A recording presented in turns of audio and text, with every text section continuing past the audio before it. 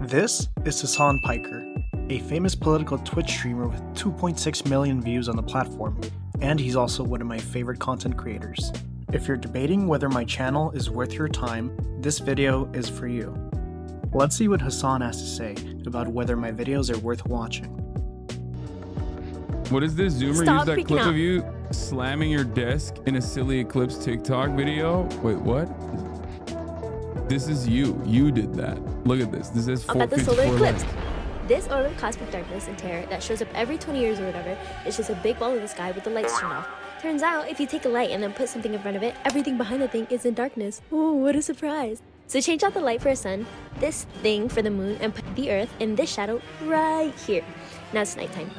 Shoo. Just kidding. We already have nighttime, so instead we call this much welcomed, embracive, cool, beckoning darkness in the middle of the day a solar eclipse. Turns out humans really hate when the sun goes away in the middle of the day. The word for eclipse comes from the Okay, this is cute as hell. I'll allow it. I'll allow it. It's cute as hell. Greek words for abandonment and departure. We hated the sun going away so badly that we gave it a name we should really be giving to our exit. This is for you, Mr. Eclipse. So next time you're getting spooked by the coming of another total solar eclipse, just fight the darkness back by turning on some lights around the house. Okay, that was something awesome. That's cute as hell, dude. Okay, this was very cute. This is very cute. I'll allow it. I'll allow this TikTok.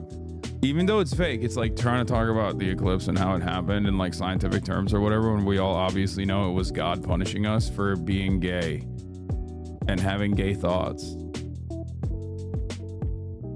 Duh.